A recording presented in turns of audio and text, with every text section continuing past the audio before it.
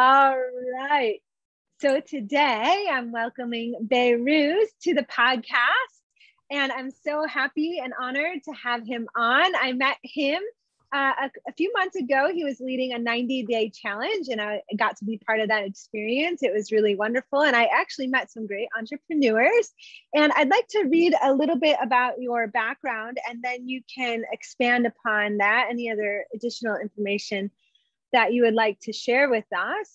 Dr. Behrooz, AKA the Entrepreneur's Doctor, helps entrepreneurs create a healthier, happier world. So needed. He is a Harvard, Oxford, and UC CDC trained public health and preventive medicine physician, chief medical officer to startups and scale-ups, and the creator of the Intelligence Incubator and Startup Therapy Accelerator, the world's first accelerator with the mission of democratizing health entrepreneurship, which is amazing. All that is just amazing and a lot. I'm hearing that back now, and I'm thinking, okay, I need to change that, don't I? I mean, it's so. No, but like you gotta own all that. Like, I mean, what would you cut out? That's all important. We'll attach my resume next. I'm kidding. Nice to see you, Alison, honestly. I love that. So tell us a bit about your journey and what you're doing and how it led to the work that you're doing now, because all of this is so important work, and now is the time, right? Alison, look, honestly, thanks so much for inviting me on. You were a star. We'll talk about the challenge in a moment, but you saved my life, literally, because I went into that challenge and I was thinking, okay, I'm just gonna, as we all do as entrepreneurs, I'm gonna create something. It's in my head. I'm gonna put it to paper or to real life. And it was a 90-day thing going on podcasts and YouTube every day. And it's just gonna be me and the camera and the friends out there in the wide world. And I thought, I honestly didn't know what I'm going to get myself into. And someone told me, you need guests on your 90-day challenge. And I'm thinking, okay. And you were one of those. And then it snowballed from there. I think you might have introduced it. Anyways. Yes, it was wonderful. And I remember thinking, wow, 90 days, that's commitment. It's insane. It's not look, okay, actually, this is an important point, Alison. So I'll introduce myself in a second, yes, but please. This 90-day challenge of going in head first is the analogy and the symbol of the problem that I want to talk about today, I would say, which is, as people who are passionate about the work that we do and the mission that we have, for me, for you, it's about improving health and well-being, irrespective of who we're helping. And we do it in a number of ways. And those of us who are entrepreneurial, I'm not just talking about for the business sake, but we love solving problems and creating new kind of solutions. Yeah. We go in there head first and we love it. There's the honeymoon phase, right? And that's what I did with the 90-day challenge. And it's what I've been doing with everything else that I do. I go in head first. I'm all in. It's really fun. And then you hit a brick wall and you're thinking, what the heck did I do? And finally you get through if you're persistent. So it's all about, I think the main message I want to share, and you've talked about me, so I don't want to go into more depth about me unless you ask, but no, please. It's all about being clear. Simplicity is and clarity is so important. It's about clear what you want. And the way I do it is essentially, as a public health or preventive medicine doctor, my number one goal is to help entrepreneurs, including helping myself, to create solutions that improve health and well-being, whether it's physical or mental health. And we do that day in, day out in our day jobs as physicians, helping health systems as a whole. But what I felt was missing were a couple of things. Number one, entrepreneurs are really now getting interested in the world of health. And many of the people that I love working with are entrepreneurs who've gone through a personal experience of their own, either with their own health, like you, right? With our own health, me too. And it might be our own health, or it might be a loved one, or we may have just seen something in the world around us. And it kind of inspires us. And I always say, it's like, if it was any other time in our lives, we would have probably retrained and become a health coach now, or a nurse or a doctor or something.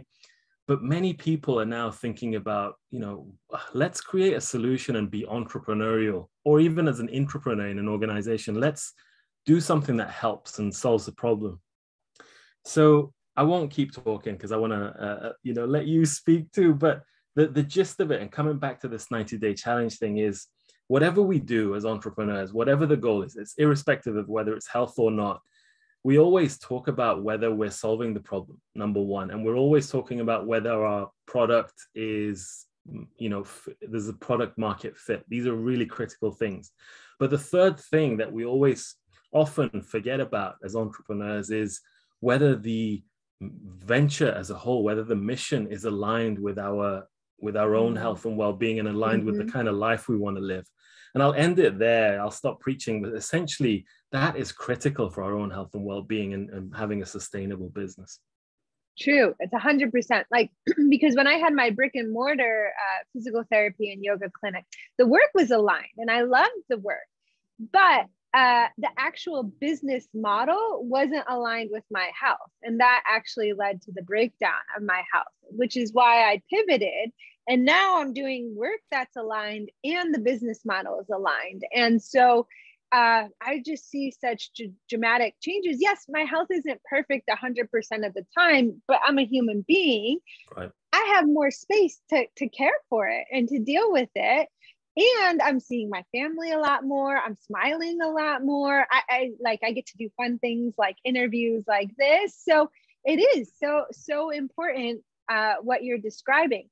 And I think there's something I want to touch upon, because there's a lot of entrepreneurs, like some may be health coaches. And I think some yoga teachers, health coaches, practitioners, some of them consider themselves an entrepreneur and some of them don't. Mm-hmm. And, what's the distinction there? The other thing that you brought up is for, no matter what you consider yourself or label yourself, is there's usually two ways that a practitioner or an entrepreneur will approach their business. And one is diving in head first, like kind of like what you and I do. Like I do it and then I develop the systems later, right? Because I and I fail and I fail forward, and then I'm like, oh, that didn't work. So then I, scrap it and try something else. And then I realize, okay, this was the system that got me here. And then the other way people go about it is developing the systems and the processes first and then doing it. And I don't think there's one right way, but I do think like jumping in head first has its, and of course we're biased because we do it that way, does have its benefits in the fact that we're not going to freeze and just sit there and create all the thought work and create all the systems and processes, but never actually show up to do the work, right? So you, with your 90-day challenge, probably learned a ton, but you showed up and you did the work, and maybe in the future, it'll be like 90 days, geez, that was a lot, or it was a lot and there was benefit to it, Talk a bit about that. I was watching, Alison, on, I think, Amazon Prime, Steve Jobs and the Lost Interview. And that was a couple of weeks ago. I watched it. And catchy title. It was a Lost Interview. I can't remember who it was that interviewed him. I think a famous producer director. And regardless, one of the things that really hit home with me was Steve Jobs was talking about how companies and startups that come up with an idea, it's truly successful, it's revolutionary, either in the product itself or in the way they deliver a certain solution.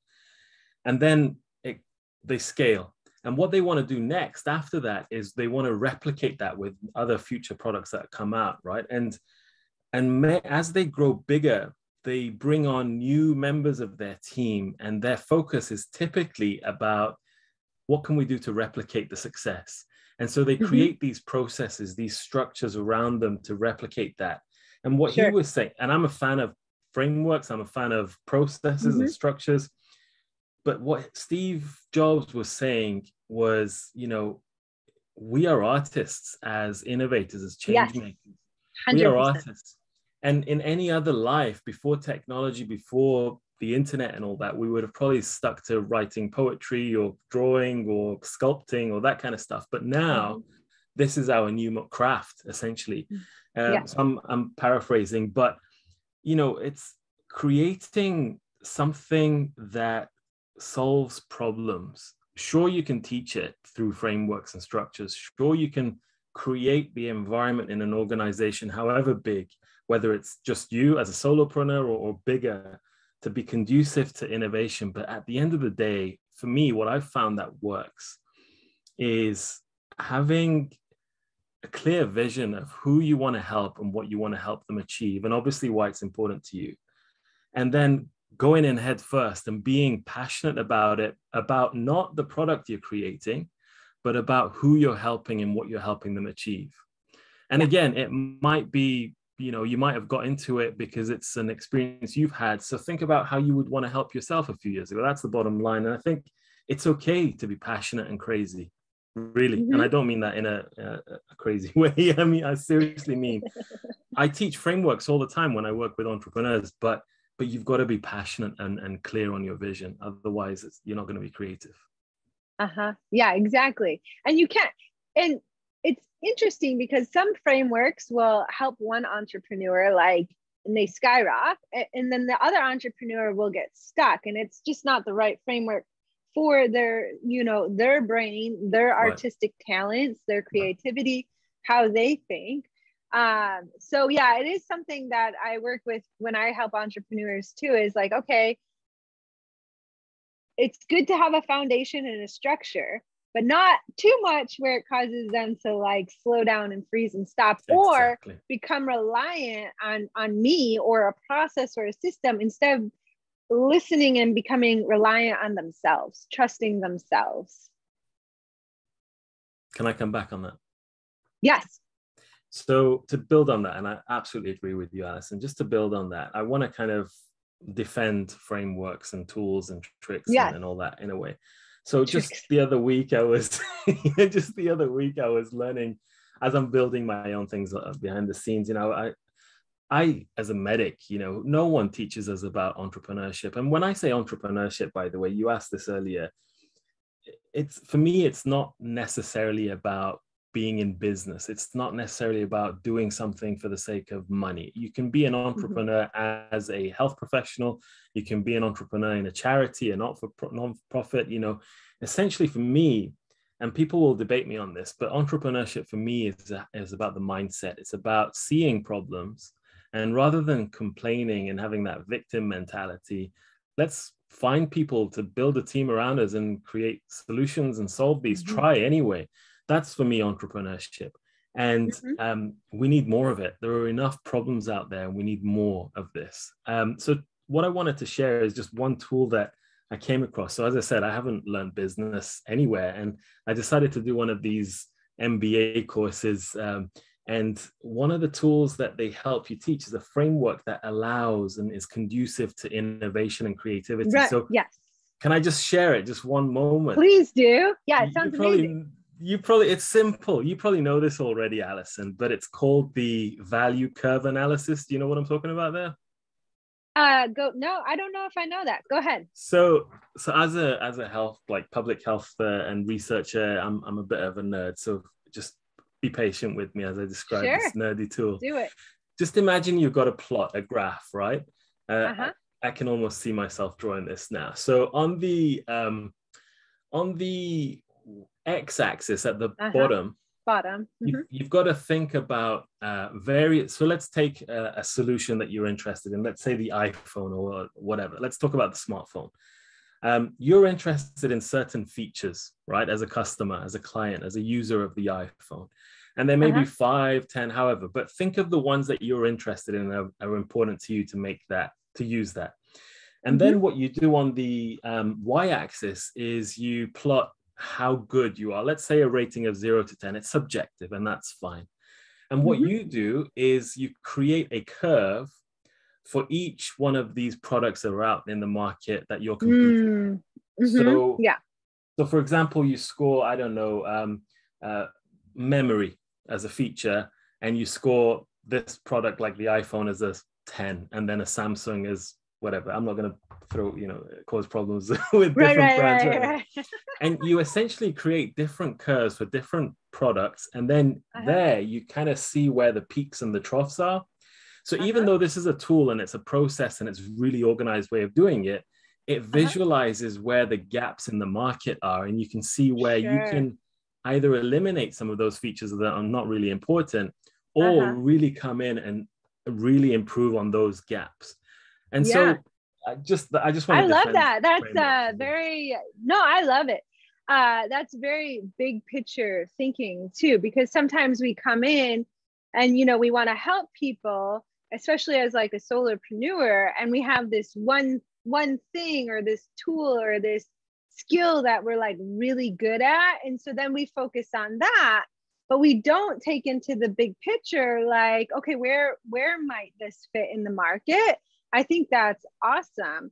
And it's a great strategy and tool to use. And you've really got to think about this, you know, like, and we Mm-hmm. don't need to dig deeper into this, but just briefly, you know, at the end of the day, as whatever you've got, whether it's a new app that you're using for a diet or a sleep tool or whatever, when you're Mm-hmm. designing a new solution for that problem, you've got to, everyone comes in, entrepreneurs that I've seen or worked with, they all come in saying, oh, it's this new tool that's got technology left, right, and center, and it's all snazzy. You know, at the end of the day, it's got to be something fun to use. It's got to be something easy to use. So the focus shouldn't be on the technology, that's got to be there without a doubt, but the Mm-hmm. focus should be on the user experience. Yes. And that's where the value curve analysis comes into play. Yeah, I love that. Yeah. And you know, so as like for you, as you help entrepreneurs, and for me, like I work a lot with a lot of solopreneurs. I bring that into the work 100%, because sometimes as like the coach, the practitioner, the teacher, whatever name you want to use to describe yourself, we based, again, because we might have learned this from our own experience, like we know what can work, we have a process usually of what can work with like individuality, like variations. And we want to sometimes impose that upon the user, the customer, when maybe they might not be ready to hear it that way or do it that way yet. And so I think the people that are really successful in getting their customers and clients results and having them be loyal and raving and talking about it, all the things that we want as entrepreneurs, is to meet them where they're at and realize like their reality, their thinking is their reality. So like you have to think about what you're teaching or how you're guiding them or your specific process is going to fit into their life. So it becomes more of a lifestyle instead of like just another exercise to do or another class to go to or another app to pull up on the phone, right? It actually becomes something that they start to crave and enjoy, and they notice when it's gone, when it's missing. Mm-hmm. I agree with you entirely. Absolutely. I could Yeah. go on and on, but I'd rather give the mic Please back do. to you. No, because you No, know, no, no. you know what it's like being a podcast host. You're used to asking all the questions, and you know, but I'm the guest today, so back to you. Yeah. It's all. Yeah. But I actually did a lot of solo podcasts, so I'm happy to bring you on. I want to hear more about. Tell us about the 90-day challenge. Like, what was your thoughts going into it? We heard a little bit about just diving in. What was your experience? Because people do want to lead challenges, and that is like the longer end of the spectrum of challenges. So maybe walk us through that whole experience. Yeah. So let me just back up. I mean, Sure. The Entrepreneur's Doctor is about a year. I'm celebrating its first birthday very soon, Alison. And Congrats. Thank you. And I'm really glad to kind of be celebrating with you. And what I would say is, the reason I started it is, as I said at the beginning, it's to help entrepreneurs who want to create a venture of any kind, whether it's for profit or not for profit, whether it's in e-commerce or whether it's in coaching or whether it's in technology, health tech. It doesn't matter really. It's about how do you navigate the health system? How do you understand where the needs are and actually create solutions that matter and that get adopted? Because most ventures, they fail, unfortunately. Now, backing up, I am by no means a business expert, but I am a health professional, you know, and I won't, you said what I did before, so I'm not going to repeat that. But this is where the two worlds collide, which is most most business training programs, most MBAs, you could go spend thousands in a university, they're fantastic. However, they miss the trick on a couple of things. And tell us, what's the trick? I will. And I want to tell you about the 90-day challenge as well. So basically, when it comes to health, you know, most people, let me back up. When we talk about creating a solution for a problem, we often think about, okay, is this product or service, is it going to meet that? Is it going to solve the problem? Is it going to work? Is there a market for it? Is there a demand? Can it be scaled? All that kind of stuff.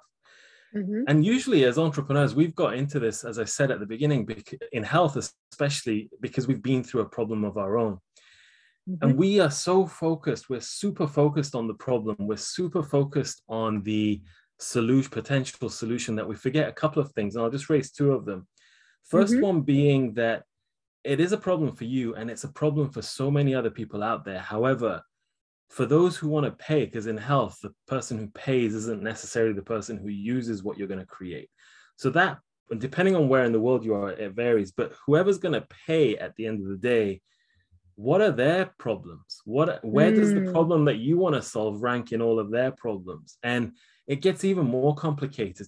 And I won't go into depth, but you need a systems way of thinking about this. So that's one of the things that I share with entrepreneurs. The other one is most of us focus on creating solutions in health that are really either focused on healthcare. So even the coaching model is a kind of a clinical kind of way of doing very things. Much so, yeah. Whereas actually 80 or 90% of our health, Alison, is outside health and care generally. It's in the homes we live in. It's in the cities we live in. It's in the food we eat. As you know, it's our lifestyles, which is about half of it. But what determines our lifestyle isn't just this.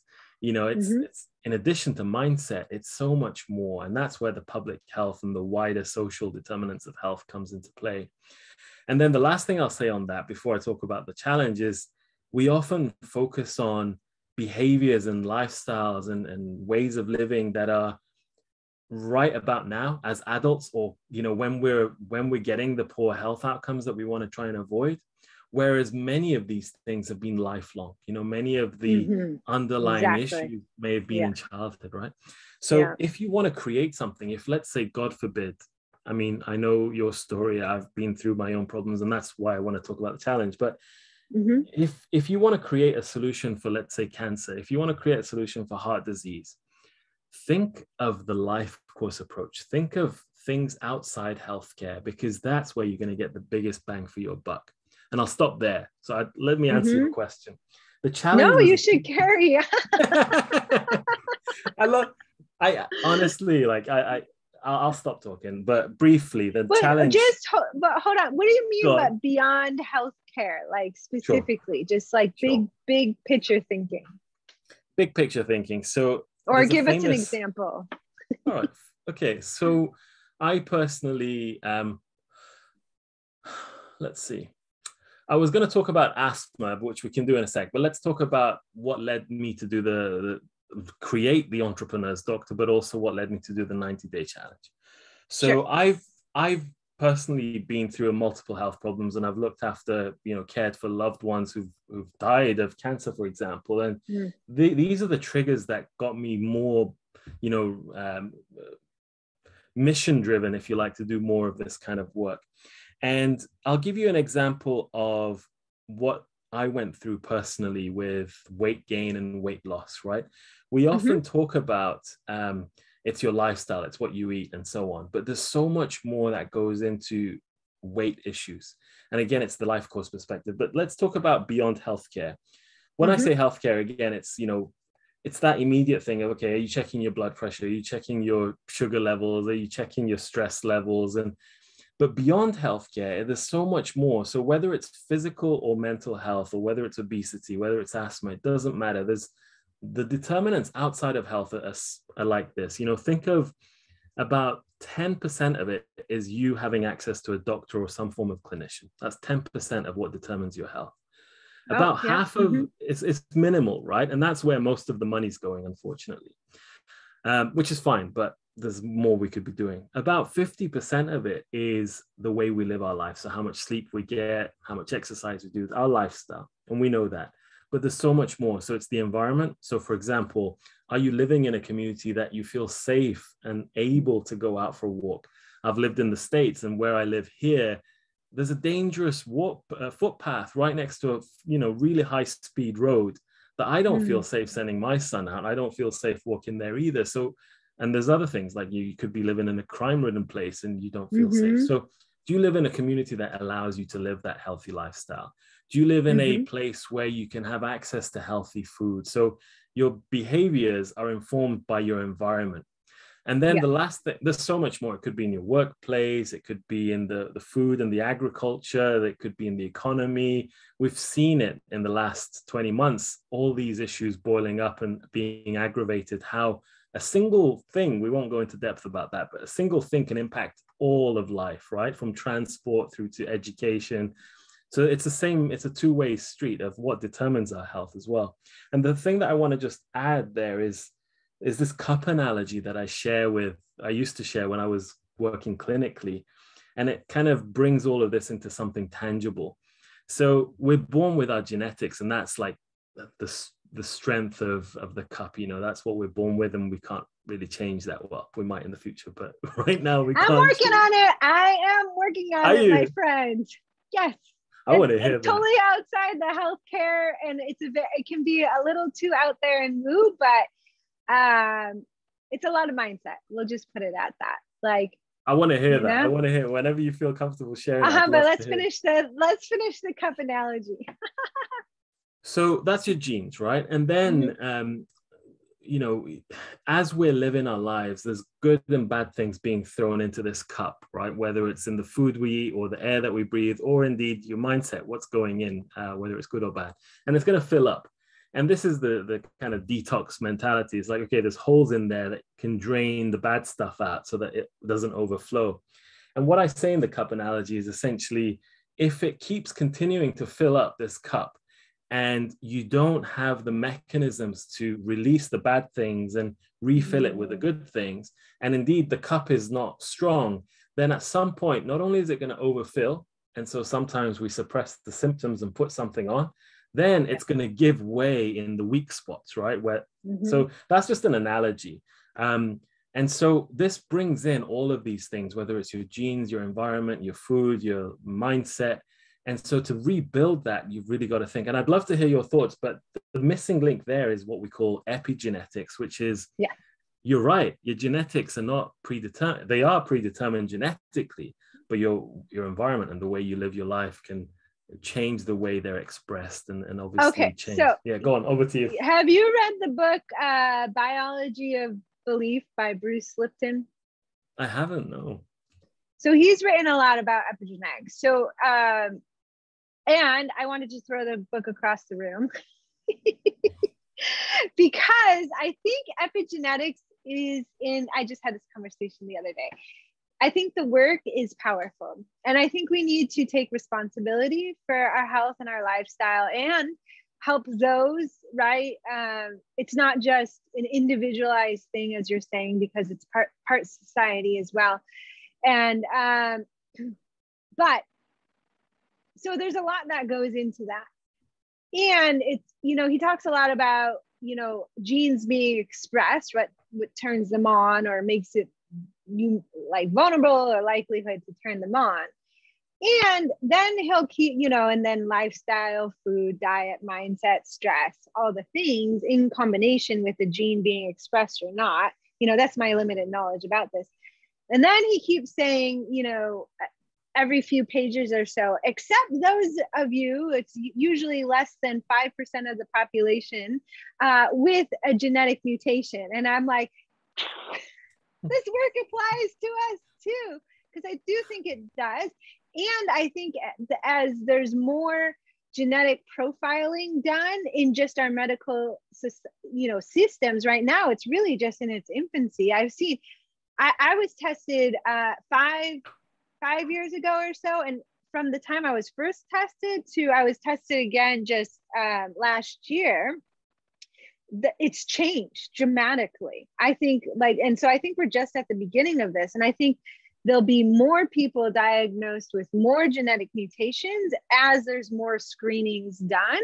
And so I think that number will increase. And so that's going to influence really what epigenetics is and genetic mutations versus genes actually being expressed. And I think that right now it's just in the beginning phases, really.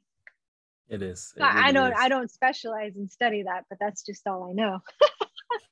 No, that's really good. I mean, I can't pretend to be a geneticist or an epigeneticist, but it definitely is intriguing, and we're definitely in the early days. So watch this space.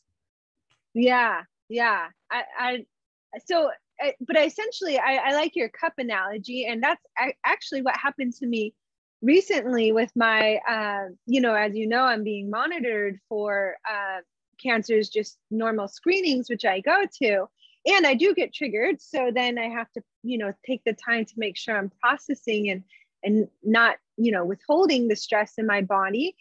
But at the same time, cancer was ruled out, but there was a GI issue. And so when I was talking with my naturopath, what she said was exactly what you said. Because of my genetic makeup, I have this vulnerability.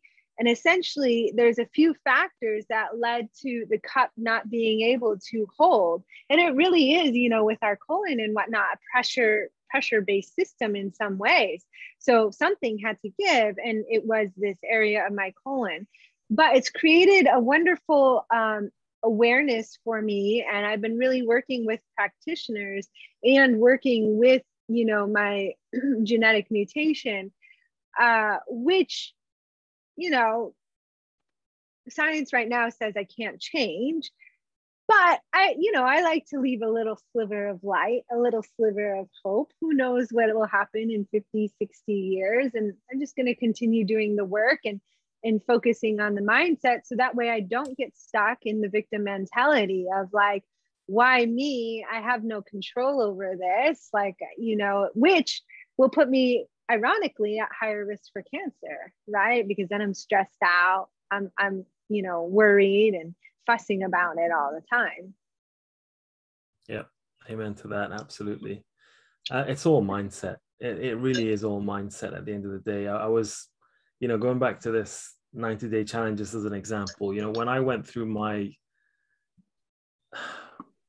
as we're talking, so many things come to mind, and I was going to talk about burnout, but actually let me give you a really important example that's been personal to me about mindset before talking about anything else.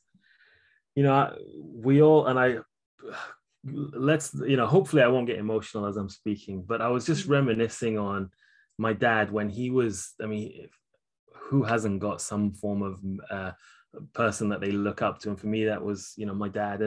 And when he was diagnosed with terminal cancer, there was no cure whatsoever. That was devastating. And I was thinking, how the heck did he stay so strong, throughout? It was about 12 months of pain. Really, it was painful. And there's no hope in sight. There was really no hope in sight. Yeah, right. And he didn't lose it. I almost lost it. Everyone else almost lost it. Yeah. And so it really is your mindset. And when you think about it, that is what determines not only the way we perceive life around us and we perceive ourselves, but it also influences the actions that we take. And it's those actions that are going to lead to the outcomes that we want down the line. So really, I think those outcomes 100%. May not always be cure of your cancer, but it may be a nice transition to wherever the other life is, right? So, and I think that's an important conversation, because sometimes, we're human. We it's an uncomfortable topic to talk about, and it's emotional, but at the end of the day, what's that saying? None of us get out of here alive. So right. I think it is important to talk about. And thank you so much for sharing that story. What can I say? Anyways, We what should gotta we talk talk about about that 90 next? day we gotta talk about that 90-day challenge now. We've kept dropping the seed a bunch of times. No So worries, no people are worries. probably like, just tell us about it. Look, as I said, I've been interested in what I do as a public health doctor, helping create solutions. And then I always saw myself as an entrepreneur. And what happened was, the entrepreneur, is being an entrepreneur in an organization. And the challenge with that is, depending on where you work, they may not be able to give you the time, the allocated time to be entrepreneurial. And so if you're like me, and I think maybe a bit like you as well, which is you can't control yourself. If you see something, you want to do something that helps solve that problem, and then you take on too much and you like crash into a wall, right? And so for me, I've tried so many times being an entrepreneur. And when it came to about almost a year and a half ago, I hit a wall because I was taking on too much. I wasn't saying no. And that's what's led me to say, look, I'm passionate about helping improve health and well-being of the population. And I love doing that through entrepreneurial ways of working and helping others who want to do that. So why not, instead of like killing myself literally in a place that I'm working, why not split my day job with my passion of, being creative, and keep that to the side as the entrepreneur's doctor? And I thought, okay, it's a bit too early to be sharing all of this. But then it came to the 90-day challenge. And I thought, no, let's go all in and let's just talk about my challenges with my own health, physical and mental, and say how that's led me to actually create the entrepreneur's doctor and want to get into this world of health entrepreneurship. So that's what the 90-day challenge was all about. It was sharing my own journey. But then along the way, what happened was, like a week into it, someone contacted me and said, this episode really hit home and I want to come and talk to you. And I'm like, why don't you come and do it live with me on the episode? And that led to a snowball. I found you, I found others through, I think, is it Mindshare, isn't it? That someone introduced me to, is it Mindshare? I might be. I don't remember. Regardless, there was a group that they introduced me to all these entrepreneurs that have been through similar stories. They've had a personal health issue, and that's led them into the world of health entrepreneurship. They may be an entrepreneur elsewhere. And I thought, wow, let's share these stories. And then I was going live almost every day for 90 days. And towards the latter great half, stories. It was insane. Yeah. But towards the end, anyway, I started talking about this perspective shift that we need. Because most of us, as whether we're entrepreneurs or intrapreneurs, our ventures fail. And there's common reasons why they fail. And so I thought, let me introduce this, which we talked about, this perspective shift of how to actually enter and navigate the health system so that you try and avoid these pitfalls. And that's what it was all about at the end of the day. Yeah. Well, if they wanted to, can they go see it if they wanted to? Yeah. No. It's still up. Yeah. I mean, I think the best way to look at it is if you go to my website, so entrepreneurs.doctor. I think you'll have a link somewhere. I'll drop it in the show notes. But yeah, just speak it too, because sometimes, I think it's there in the resources section, or if you sign up for the 7-day kind of launch pad, it's a free kind of tour of what I offer. Essentially, I share the links to that, but it's all on YouTube or on your favorite podcast provider like Spotify. It's all there. Okay, great. Well, I'll put the links in the show notes to, is it entrepreneurs.com you said? Entrepreneurs.doctor. Okay, I see it right here. Entrepreneurs.doctor. And you can go get his freebie, and then that will get you access to the 90-day challenge. And if you can't find it, just hit reply and ask him. He's a nice man. Happy to. Yeah. No. Right. So awesome. I love this talk. I love the systems perspective, because I do think it is helpful to have that structure and systems. And I think it is super helpful, especially for the solopreneur, to take a big picture look at the market and see, like, okay, where are like the gaps and the holes, and how can, what I'm offering kind of meet that? So then there's a higher likelihood of success for sure. Absolutely. Anything else you would like to add? I'd love to. So for me, there's this concept that we talk about, which is in the world of health, which is called proportional. This is a technical term, but I'll share it anyway and then say what it's all about. Proportional universalism. Have you ever heard of that, Alison? No. So it's this kind of, I guess it's a public healthy kind of approach to, look, for me, end goal is improving health and well-being. That's the end goal. And so I want to be able to do that by reaching everyone and anyone who wants it. So that's why you get all this free stuff on YouTube. So you can find all the episodes there. But everyone in the world of business tells me you can't give everything away for free. So you've got to keep the lights on, right? And this is where I'm helping myself as an entrepreneur.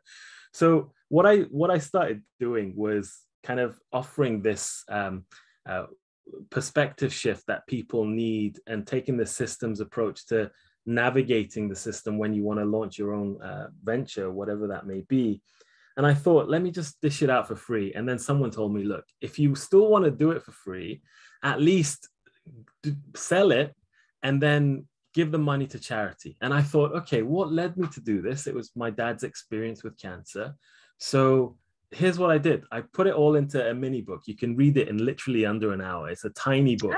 And I put it on Amazon. I put it on Amazon, and it's also on my website. And any sales, I said, I don't want to get paid for that. I want to give that all to charities, so cancer charities to begin with. Awesome. And so I think more of us as entrepreneurs, you know, if we can focus on really adding value and actually helping people around us, that way, perhaps we'll attract the people that we want to work with, and that turns into business if that's really what you're looking for. It really depends what your goal is. Yeah, 100%. I say the same thing to some of the entrepreneurs I mentor, because, you know, they're afraid to give away a lot for free. There really is a fear for that, or having too many free consults. And, you know, it's not like we're saying to be a martyr, because you do need to protect your time and your energy. But at the same time, that's truthfully why I love like marketing, because I have like free Facebook groups, YouTube channel, newsletter, podcast, where I give a ton of information and content away from free on a daily basis. And I'm okay with that, because like, I feel like I'm serving the world and the community, and those that want to work with me more will. And it's just natural that not everyone will. And that's part of my dharma, is to put it out there, help others. And exactly what you're saying, those that want more, they'll reach out, they'll be attracted to it, and they'll raise their hands, you know? And so if you're listening and you're having a fear of this, take our advice. It's okay. You can give your stuff away for free, and you can charge. Exactly. Awesome. Well, it was lovely to share this conversation with you today. And for sure, I will link them up in the show notes, and hopefully we'll carry it on, this conversation, in future sessions. Love it. Thank you so much, Alison. Thank you. You're very welcome.